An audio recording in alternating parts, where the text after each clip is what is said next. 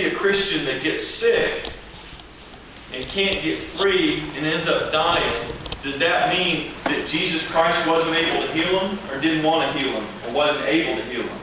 No, it doesn't. Maybe we got some growing to do. Maybe we had some double-mindedness that was getting in the way. Maybe we had, some areas that, hey, I still need to grow a little bit. And I'll just say, that's the way I take this. We see in Jesus what God's will is, right? He healed them all. He healed them all. He healed them all. We see what God's able to do. Sets them all free. All the promises of God are yes and amen in Jesus Christ. It's not yes sometimes. If God's in a good mood. Do you understand? It's always yes. Today is always the day of salvation. So, as we're growing up into the image of Christ, I always try to tell people, listen, isn't it good news that Jesus gives us victory over all sin? Isn't it good news that Jesus gives us victory over all sickness and disease? So let's take it as good news. Let's don't take it as condemnation and an issue of theological debate. No, if your theology doesn't match what we see in Jesus, we need to change our theology. Can I just say that? He is the Word made flesh. He is the revelation of God. He is the gospel. This is the gospel we preach. We preach Him. We don't preach an it or a concept or a theory. We preach a person. That He is the good news. Do you understand? Amen. The good news that a man has now got God inside of him, and God's now got a man at the right hand, and this man has been received as us, as representing us. He represented us on the cross. He represented us at His living. He represents us in His resurrection. He represents us seated at the right hand of the Father. And so the Father now puts His life inside of us and says, now, take His identity, take His power, take His life, take it all as your own. So, if we lose somebody that's close to us, if we lose a friend or some people have lost children, things like that. Listen, I just say, we're at war, folks. We're at war. We don't take the condemnation onto ourselves. We don't put the condemnation on God. We don't put the condemnation on them. We say, listen, we're at war. Somebody got hurt. So it wasn't us that killed them. But we don't say we don't have the victory and we don't have the resources and the weapons that could have gotten the job done. We need to learn how to use them better. Okay? So I'm just saying, listen, don't be that impressed with me. I hope you're not. You're probably not. We were expecting a lot more, actually. But, it's pretty cool just to say, I am what I am. There's others that are better out there. Much better. But I'm excited. It's about Jesus. It's about Jesus in us and what He can do. So I hope that does that answer your question? Probably more work than you wanted. No, that was good. You just keep on keeping on. I mean, I was asking on a personal level, kind of, because when I get visions, sometimes I'm not bold enough to step up and say it, and then I see it happen, and it could have helped somebody or something like that. But the discernment, I'm still growing. Like as you started when you talked about Christian, you still saying, yeah. So I lay hands on the sick and I tell them, listen, Jesus is able to heal them, and He lives in me. And Jesus said, believers will lay hands on the sick and they'll recover. And three things can happen. One, they're instantaneously healed. Hey, we love those. Those make the highlight reel. Those get to be the sermon illustrations, right? Then you can have somebody who receives some improvement, but it's not altogether gone. So then you can say, well, hey, let me just hit it again. And I'm not starting over, I'm just adding two, right? Jesus had to pray for somebody twice. So if Jesus did, hey, I'll take it. I'll just keep going until you get enough of Jesus, what Jesus has for you. The other thing is that somebody say, I don't feel any different. And I'll say, sometimes you can tell how much grace do you have in that interaction. you can tell, well, it was a big step just for them to let you pray, and now, now they're like, let me out of here sort of thing? Or is there just this willingness, like they were receptive, they might be receptive to you laying hands on them again, and just say, okay, no, don't worry, don't worry about that. I appreciate you letting me know. Right now, in Jesus' name, I command you, go. Just hit it again, right? Or after probably 2-3 times, especially in public, they're probably like, okay, well, I appreciate this. Please let me go on my way. And then you just tell them, you say, listen, it's an honor to pray for you. Thank you for taking time. It's a big step of courage to let a total stranger. I just know that God loves you and that Jesus Christ is Lord. And believers lay hands on the sick and they will recover. This is what Jesus said. So I'm just believing God for changing your body. And when that happens, I just want you to remember that Jesus touched you and He loves you. So maybe they go on with their day. Let me tell you a story. There was a buddy that he was a homeless guy that I had ministered to out in Madison several times. He was kind of in and out of my life.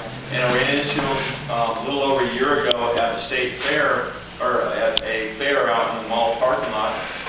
The state fair, which is kind of a, parking lots, a bunch of rides. And he was an African American man, light skinned, but he was like this color of yellow, almost mustard. And he had this oxygen tank in his nose. And I said, Isaac, wow, you do not look good. And he said, COPD, and on hospice, and they don't expect for me to live for more than 2 months. And I said, well, that ain't right. And I put my hand on him and, just commanded the COPD to go, release life. I said, breathe deep, see if it's changed. No, man, don't worry. Right now, and I hit it a couple times.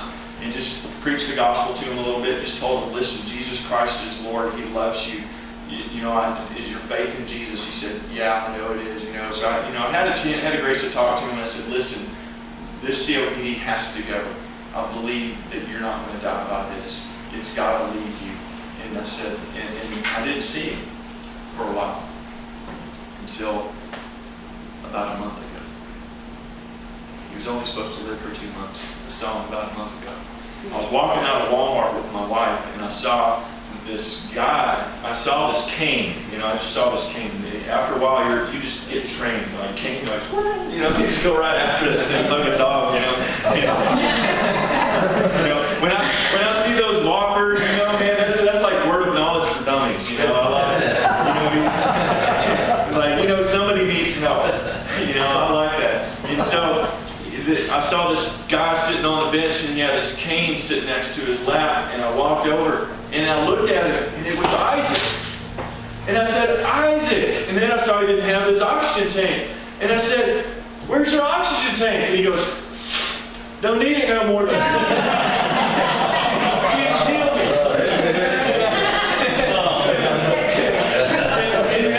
And I didn't start preaching to him about the illness of smoking. I said, well, you think that after Jesus heals your COPD, you think He wants you walking around with a cane? And he said, no, I don't suppose so. You think He can take care of that too? And he said, yeah. And I said, well, right now in Jesus' name, I command this back and hip, you be made completely whole. And I said, now stand up. And he stood up. Hey, that catch I always get when I stand up, it didn't happen this time. I said, it's not going to happen. I said, walk around a little bit. And I could tell he kind of walked with this little side to side again. And I said, sit down for a second. And I checked his legs, and he had one leg that was a ½ inch short.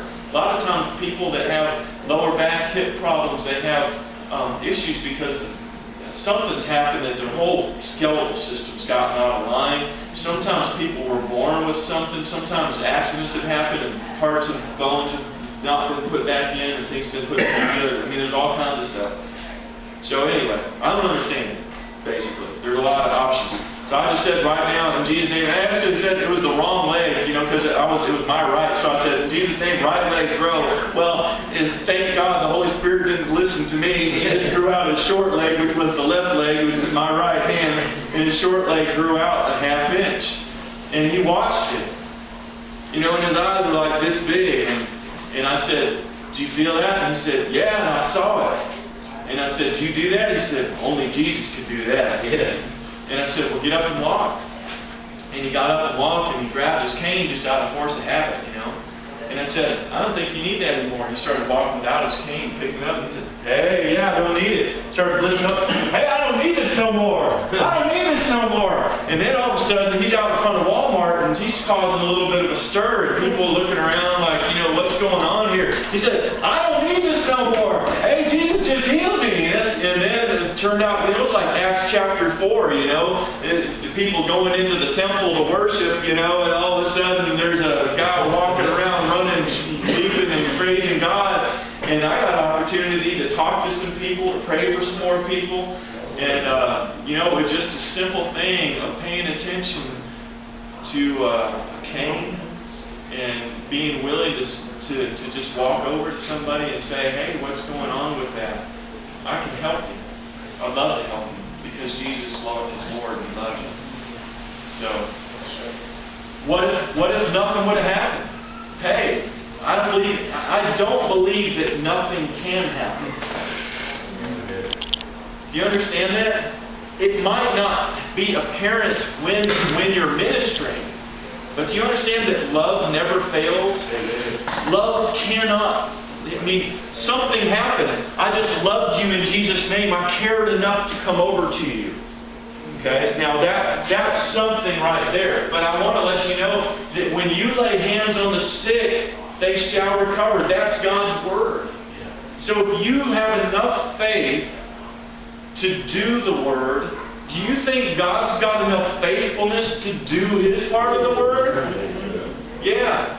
And so, listen, something's always happening. You are releasing life into them. You are releasing the life that overcomes sickness. You're putting medicine in them. Does a doctor worry when a patient walks out of the office having gotten the shot that cures their ill? Said, well, I don't feel any better. In fact, my arm hurts now. Get out of here, you'll be fine. You understand? You just put something in them that's going to cure them. Okay? Now listen, some of us have had failure in the past. There's been some sort of failure. Well, I thought I did that. I did, you know, I put my hand and I did believe it. And then something didn't happen. And then our mind gets all stirred up. Well, what about this? And we start making, and we try to lock in. Our mind starts to get involved. Right? And we start to try to explain things. And, well, it don't always. You know, we make these faith statements that contradict the Word of God. And I never did get to this.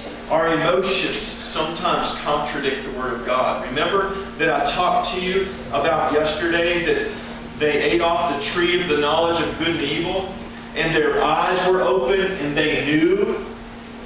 Hey, there's a knowledge, there's a way that seems right to men, but in the end it leads to death. Trust in the Lord with all your heart. Don't lean on your own understanding. Acknowledge Him in all your ways, and He will make your path straight. So there's times where I was like, you know what? I know the Holy Spirit was touching them. I could feel the power of God flow. I don't understand why they're not completely better yet. I've got a few hard cases that I'm just ministering to, and sometimes they get better. You think they're completely free, and then 4 days later they're back at the state that they were for a little while. You know, I've got some of these little battles that I'm dealing with. You understand? So I'm not trying to. You don't hear a lot of healing ministries tell you about the people that didn't walk across the stage. So I hope you don't mind me saying it. Here's how I explain that. Jesus Christ is Lord. That He has absolute victory. And He's not done yet. So I ain't giving up. And so I just encourage you, you don't give up. But what happens if they die? Well, they won if they're a believer.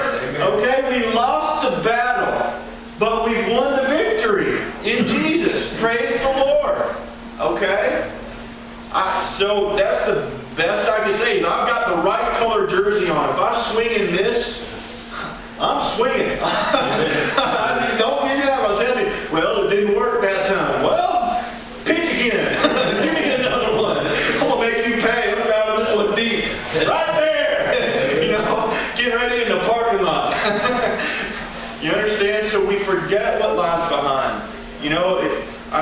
just read a great illustration in one book. It said, listen, if I lay hands for somebody and they drop dead in front of me in my healing line, I'll step right over them to pray for the next person. Okay? Now that's almost a good illustration.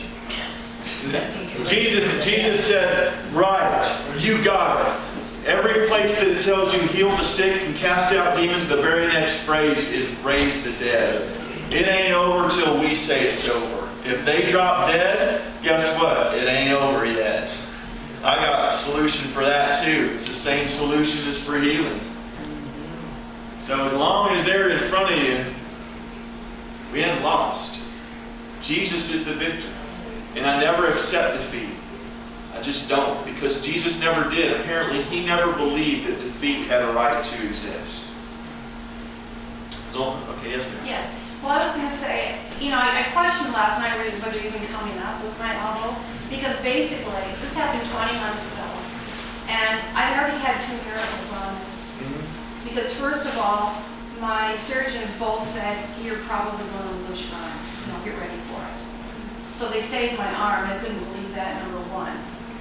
And then months later, I came back, and they could not believe that I had any use of it whatsoever. Mm-hmm. And with each visit, they just said, you are an absolute miracle. Mm-hmm. Well, I thank the Lord every day, and I continue praying. And, it does get better, but my thing is, am I doing that correctly? Am I doing everything right? Praying, was I asking too much for complete recovery? This may be as good as it gets, and I'm okay with that, because I have my arm, and there are a lot of things that I can do, and that's what I'm trying to focus on. Is it selfish of me to ask for more? I guess that's my question. Is it selfish for you to want everything that Jesus purchased for you? No. So, I just, if it would be selfish if God didn't want you to have it.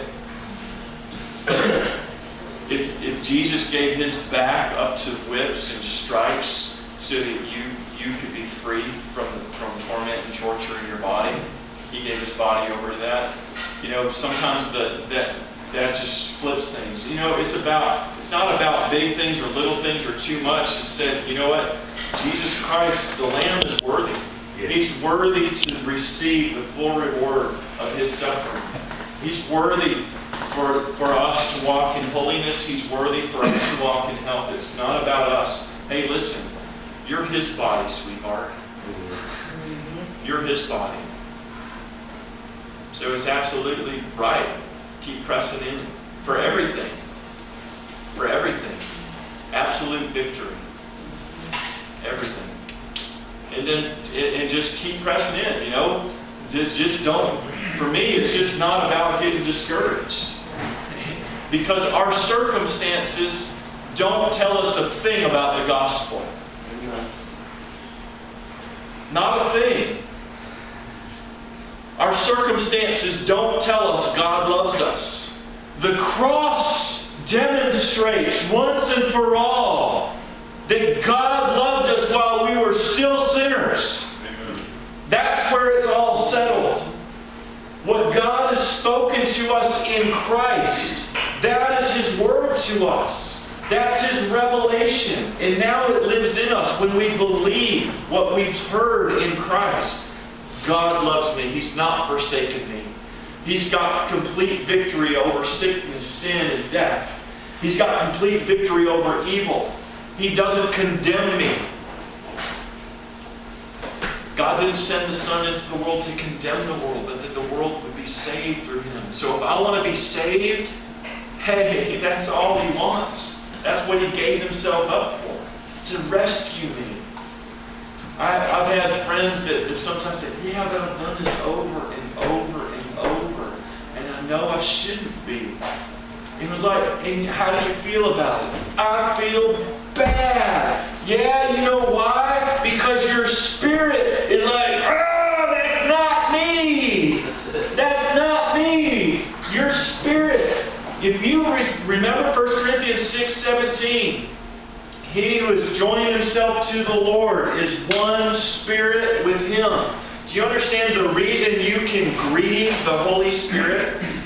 is because the Holy Spirit never leaves you. Right. Even when you are doing your worst stuff.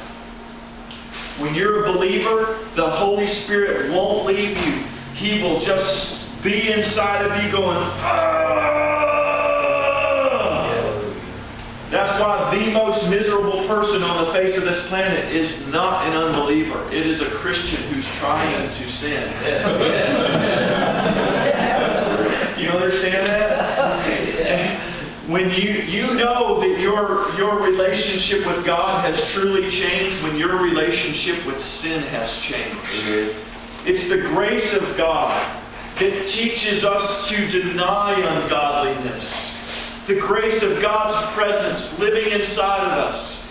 It teaches us, deny that ungodly stuff. Don't go there. There's no life in it. There's only a passing pleasure. But the grief that you experience inside yourself is your true self crying out, I know better! Oh, Jesus! Thank you for being with me. You know what? In all of that grief, all of that sin, Jesus died once and for all. But I need to explain to you, there is something very mystical about the fact that our sin somehow, in that grief, is transported back to His experience on the cross. And He pays for that.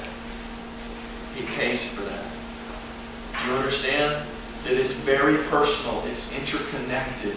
The same way that 2,000 years ago you were crucified with Christ and I was crucified with Christ, somehow it's almost as if God is like a riverbed and there's this flow of time that's happening in the riverbed. And then all of a sudden the riverbed somehow, while remaining the riverbed, steps into the river and becomes like a fish in the river. That's what Jesus did. He is the Alpha and the Omega, the one in whom all creation exists. And then He steps in while still remaining God. He steps into the human race and chooses to live only as a man, exercise none of His powers as divinity. So somehow He's in the river the same time that He is the riverbed. Okay? So He's just encapsulating this whole time-space thing. And in time, in the fullness of time, through the eternal Spirit, He offers Himself to God as a sacrifice. God was in Christ, not counting the sins of the world against them, but counting them against Christ. So you need to understand that for us it looks like future, but for God, He's just opening a little chapter back. The book of Revelation is already there. It's God's Spirit. He's already somehow. For us, we're sort of trapped here. You understand that? But God reaches out, gathers up all humanity onto the cross in Christ. Something kind of helped me with this. There's a verse that it talks about that in Adam we all sinned. Do you understand that biologically, physically, you and I were inside of Adam, inside of his loins? The seed that was inside of him made the seed that was inside of something, begat. That's why you got all these begats in the Bible. Okay, it's like fast forward through history. Begat. Okay, now we want to, start doing the movie. But it wants to show you that there's a genetic flow here. And do you understand that when Jesus came into the world, God hit the reset button. And He said, no longer is Adam the head of the human race, so that when he fell, all humanity was inside of him and fell also. The whole human race was sent away in Adam. If I kill you on the electric chair, I kill everybody that's inside of you. You understand that? Okay, so when Adam fell from God's presence and came under the sentence of condemnation and was exiled out of the presence of God, the whole human race was inside of him and went into exile. You were born in exile. You and I were born in exile in a sense. When Jesus Christ came into this world, He came into this world as the last Adam. The very last of Adam's race. It says in 1 Corinthians chapter 15 that Jesus Christ is the last Adam. Do you understand that as far as God's concerned, in 2 Corinthians it says, when He died, all died. God made Jesus Christ the new head of the human race. He made Him the new head of the human race. And so everything that Jesus was doing, He was doing on behalf of this human race. And so when He died, Adam's race died. We all died as far as God's concerned. That's the end of that race. That's how you and I were crucified with Christ. God had put us inside of Christ. But that's how we were raised in Christ. Because when He was raised, God said, hey, they're all justified. Everything that I required out of Adam's race, I'm going to show you this. Go to Galatians. I really like this. One of the biggest temptations that you have as a born-again Christian is getting suckered into religion. And people will use the Bible to sucker you into religion. And let me explain religion for you. Religion is you have to do this or God's going to be upset at you. Or God's not going to like you. And so instead of talking to you, they put a law and an expectation in between you and God. Right? Instead of saying, no, you know what? There's no law and expectation in between you and God. God's actually removed the between. There's nothing between you and Him. He's actually put everything that He wants already inside of you. And you're already completely pleasing to Him. Now, He just wants you to recognize that and to live by what He's given you. That's different. Religion's always saying, try, attain, maintain. And God's always saying in Christ, it's finished, it's done. So let me tell you this. Let me tell you the story just a little bit. The gospel went to the Gentiles. Jews didn't typically eat with Gentiles. You know why? Because they had all these religious laws about what they could and couldn't eat. Gentiles don't care. They don't make kosher food in their homes. Okay? So Paul goes and preaches the gospel. He says, God came and He visited the earth. He lived in Jesus Christ. He totally overcame sin. He overcame sickness. He overcame death. He rose from the dead in time, space, and history. God has made Him Lord of all. Now, repent of all your mindsets that God's far away, that God's this and God's that. God has revealed Himself clearly in Jesus Christ. Give up your idols. Give up your own way of living. And come now to receive the life that God wants you to have. He's come to dwell inside of you. Bow the knee to the Lord Jesus Christ. He'll forgive you of all your sins and give you the life of God dwelling inside of you. And you get to enjoy being a son in the Son. You get to enjoy the Son's Spirit as your life. That's good news. And He gave them that. A life in Jesus Christ, enjoying fellowship with God, just enjoying being loved with this love they never deserved. And loving one another with that love that that you don't deserve. God, our Father, and we're one big family. And then somebody came up from Jerusalem and said, yeah, well, Paul must have been a man pleaser because he didn't teach you about all these dietary laws that you're supposed to be following. He didn't teach you about these feasts that you're supposed to be keeping. He didn't teach you you're supposed to have these little tassels and your little curly sideburns and a box on your forehead. And He didn't teach you, literally, if you're going to keep the law, let's just don't get religious and pick and choose, okay? It's a whole system. One of those things is tithing. You understand? That was part of this legal system. And this is what happened. Is that God, they basically said, listen, all Paul told us about is relating to God by the grace that He's given us in Christ, standing in Christ, and giving, receiving, loving, blessing, and that's just what we do. Well, some people came up from James. Peter came up, and he's having a good time. He's eating pork sandwiches and having great fellowship. And some people came up from James and said, what are you doing eating with these Gentiles? And then Barnabas started getting pressured into it. And Paul said, listen, let me tell you why I can eat with Gentiles. He got right in Peter's face and he said, do you understand that he's saying not only are we justified, he's saying we're justified in Jesus Christ, but then we stand there. We don't ever move from there. Some people say, yeah, you get justified, but then you got to get sanctified. And they'll start, and they'll start, like, sanctification is something that you do. But do you understand in Galatians chapter 2, verse 16, Paul is fighting and saying the reason that we don't have to keep all those rules now is because nevertheless, knowing that a man is not justified by works of law, but through faith in Jesus Christ, even we have believed in Jesus Christ, so we may be justified by faith in Jesus Christ, not works of law, since through works of the law no flesh will be justified. Do you understand that? So he's saying the reason I can eat a pork sandwich with my Gentile brothers and sisters in Christ is because I'm justified through faith in Jesus Christ and not all those works of the law. He completely made me just in the sight of God. Everything that Jesus did. Now I live by the Spirit. I live by the Spirit of God that He's put in me. Now, look at this. Verse 19.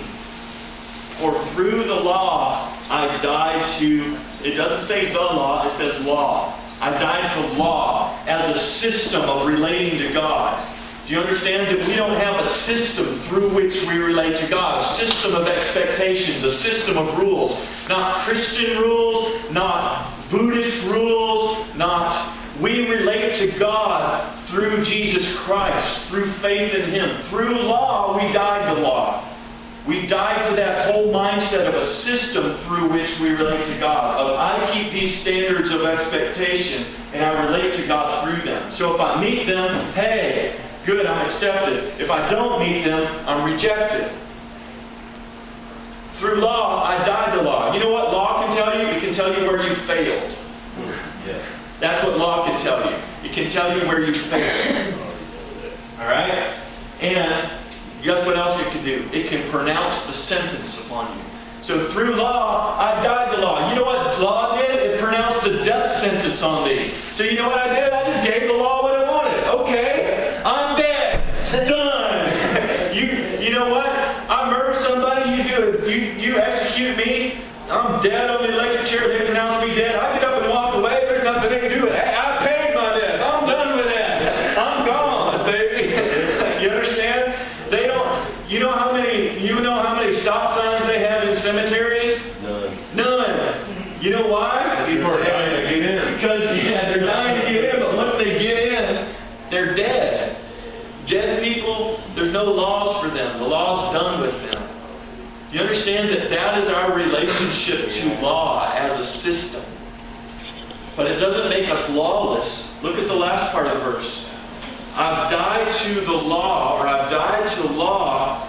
Why? So that I might live to God. See, now I live in direct relationship with God. I live in His presence. In Romans chapter 6, it says, knowing that you died with Christ, you will also live with Christ. Therefore, present yourself to God as those alive from the dead. Wow! How do you present yourself to God? You present yourself to God alive from the dead, do you? Hey God, here I am, your resurrected, glorious Son. I mean, I'm not flippant about that. I'm enjoying God. Do you understand that? You have made me glorious. You glorified me. In Romans chapter 8, it says, those He foreknew, He predestined, He justified, He called, and He not will glorify. He's already glorified you. Do you understand that He's taken you, see that you've glorified you in Jesus Christ? Do you present yourself to God as one who's already died on the other side of death, raised up with Christ in Him? That's how I present myself to God. That's how you ought to present yourself to God. That's what God's Word. And every time you have something try to back you down, you just say, well, this is God's idea. I don't feel raised.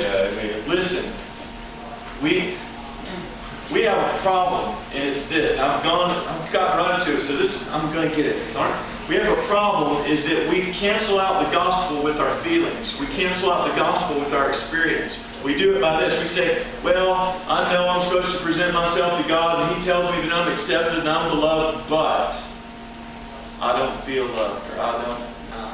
So when you say the word but, that means forget everything I just said.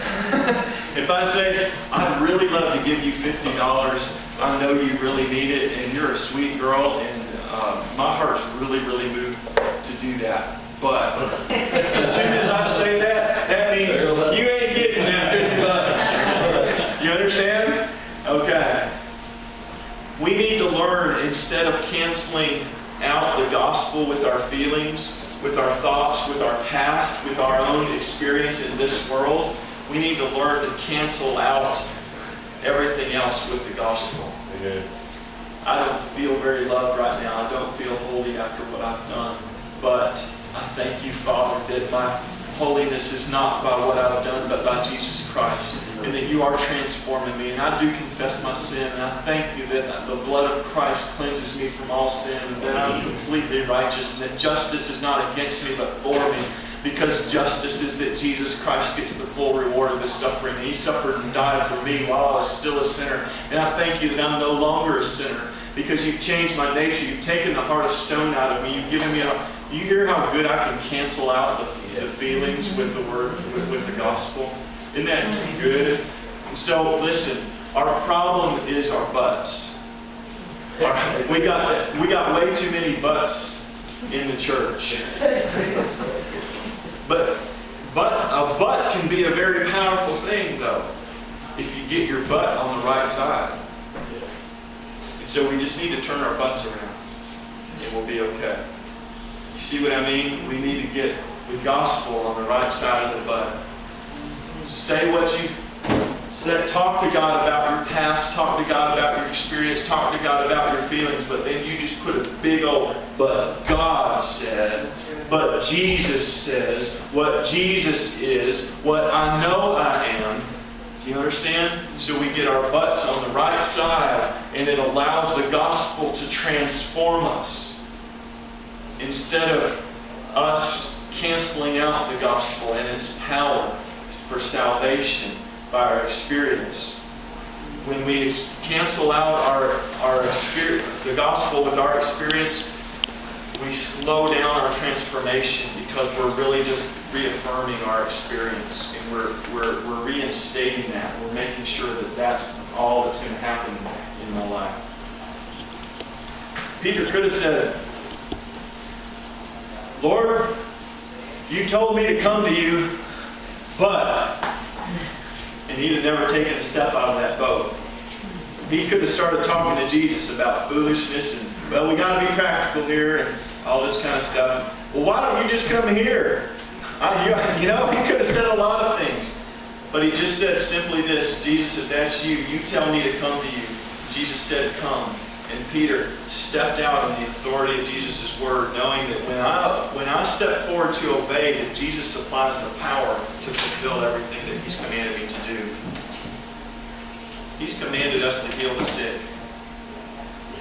And so we can step out. Yes. The Lord just got me all excited when you talked about the short leg. Yes. You got a short leg? I definitely do.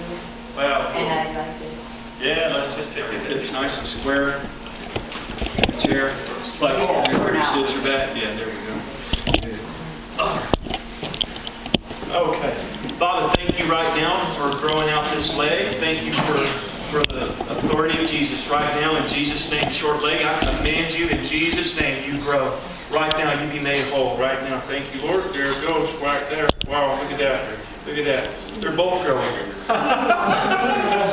They're both growing. You're getting taller. Holy smokes. Look at that. Look at that. Look at that. You grew them both out. I'm talking about this one was a good inch short, and it came out like a rocket ship, and then this one started growing, and then this one started growing up. Holy smokes. Look at that. It's growing. Let her stand up. Let her stand up. Look at that. Oh, Lord Jesus. Praise the Lord. Look at that. Hey, praise the Lord.